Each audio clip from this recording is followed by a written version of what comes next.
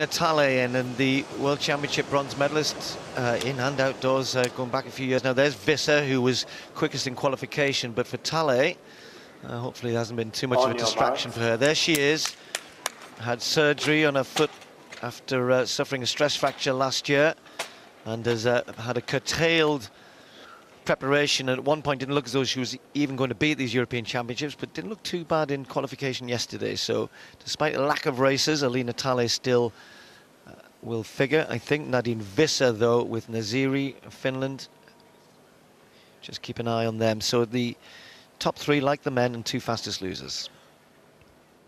Set. Visser gets a cracking start in lane 3. Talia not going too bad either, and Huska, Finland, and Naziri coming through. And right on this side, Kozak. Well, the Hungarian ran brilliantly there, didn't she? Look how much that means to her. Almost bouncing off, and I think she may have hurt herself. Oh my word. In her exuberance, when she bounced off the soft landing that they're provided with at the end there, she landed awkwardly because almost bounced back into another athlete. Now she's run a brilliant new national record, 7:97, but I hope she's okay.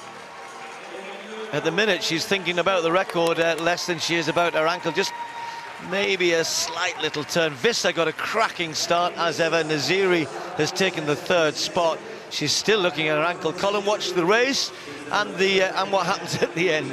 Yeah, I was watching this like you, Steve. She got up very well, and she was dominating this early part of this race, but she made a mistake at the back end of the race, and that's what cost her the victory in the end. While Kozak herself, she was really flawless, and when you're flawless and get into your groove and your rhythm, you feel that it's important, you can muster up personal best and performances like this. Still very close and very tight there, but Visser, I would certainly watch Visser if she gets a clean race in that final. She's through clearly. Let's have a watch here. Visser in the orange vest, strong, isn't she, into that first hurdle.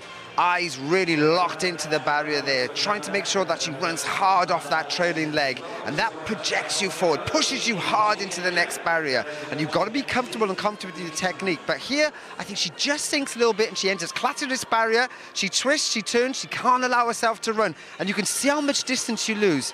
So it's important at that back end of the race you keep focused and switched on, because that is where the race is won or lost. Right, just watch this, Colin. This is Kozak on this side, finishing incredibly well. Gets the dip on Visser, runs through, looks across. She's delighted. I've won, I'm through. Look how fast I've run. Clap, clap, clap. Bounce back. Oh, I'm going to bump into somebody, and ankle turns. Now, we know down there, obviously that hurts initially.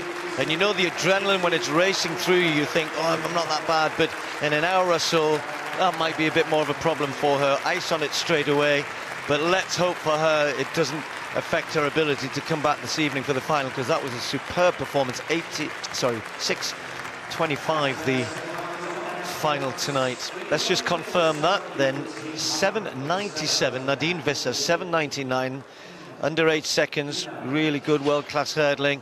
Naziri, 8:04 goes through. The other two will have to wait to see, and of course Tale will not be in the final.